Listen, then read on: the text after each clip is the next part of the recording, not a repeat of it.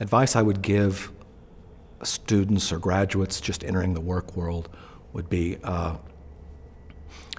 willing to work hard, be willing to show and not be afraid to offer your opinion, even when you are maybe feel like you are in a room of people who are so far removed from your level. You're in the room because they want to hear from you, and so be sure that you're not shy about sharing your well thought out opinion.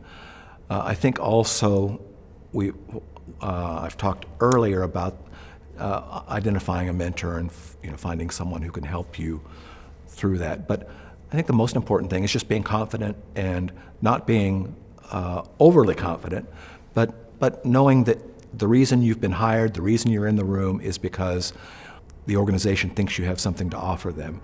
And so if you are quiet and if you don't provide that input, you're cheating yourself and you're cheating your organization.